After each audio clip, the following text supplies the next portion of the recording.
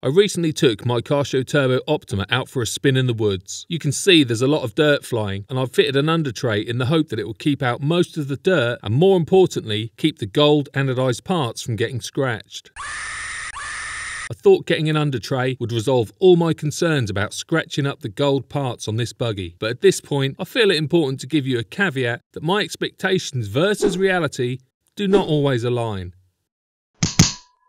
So let me share my experience of fitting this and using it on the maiden run. After cutting it out and making 4 holes with a body reamer to attach it to the chassis, I painted it white, leaving the middle clear so that I could still see the gold. My ESC is installed and positioned as per the manual, but it got in the way of the undertray when I first tried to fit it. I had to trim around the ESC and I removed only the bare minimum, as the point is to keep the dirt out. You will see that it's tight to get to the on and off switch, but it is doable. When it came to screwing this into place, I did have a couple of setbacks. The head of the countersunk screws can have a sharp edge around the top, and mine cut straight through the Lexan. Unlike the front mounting position, the rear doesn't have a countersunk washer, and instead the chassis is countersunk to house the screw. This is why the screw just cut straight through the Lexan. I really should have foreseen this issue, but the images on eBay, together with the one video that I saw, screwed it into place without using any additional hardware. So I just did not stop to think. I repaired it using an offcut of Lexan and super glued it into place before making some new holes. I bought some countersunk washers and some slightly longer screws to compensate for them not recessing into the chassis, and this is what it looks like now.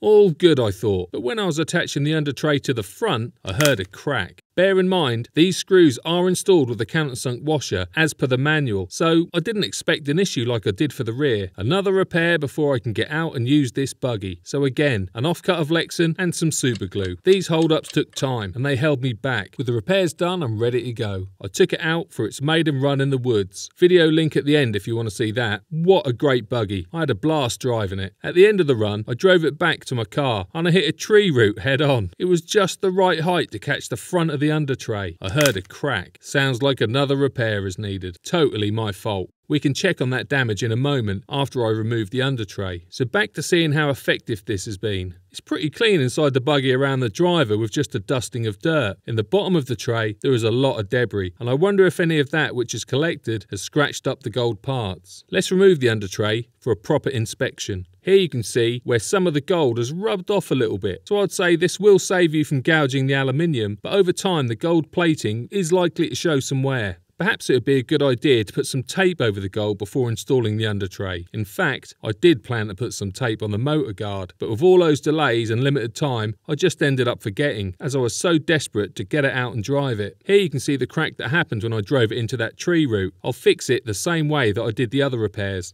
I should also point out that the recess where you put the Velcro is too deep, so to address that I'm going to use some number plate tape underneath the Velcro. That's going to lift it to the right height, so it's going to work much better. I think the undertray really did help protect this buggy, but I can't expect it to stop any damage to the gold parts, but I definitely see an advantage to using it. It's always a tough one scratching up your pride and joy, but if you drive it, you're just going to have to get over it. It was pretty extreme in the woods, with mud, sticks, small stones flying everywhere. If you drive it on a less aggressive surface, then that's going to be probably the best way to prolong the looks. Knowing what I know now, I think if you're going to run this buggy, don't bother installing the driver, and instead put the ESC and receiver together on the top plate. This means you wouldn't need to trim the undertray around the ESC, and perhaps it would block out a little bit more dirt. You can't really see the driver anyway, and somehow the crash helmet shows some wear. I'm not really sure how that happened. You'll have to let me know what you think, and if you run yours, what steps, if any, did you take to preserve the gold anodized chassis? Maybe you've got a stash of spare parts, so one day when you decide to retire this buggy, you can just replace those parts.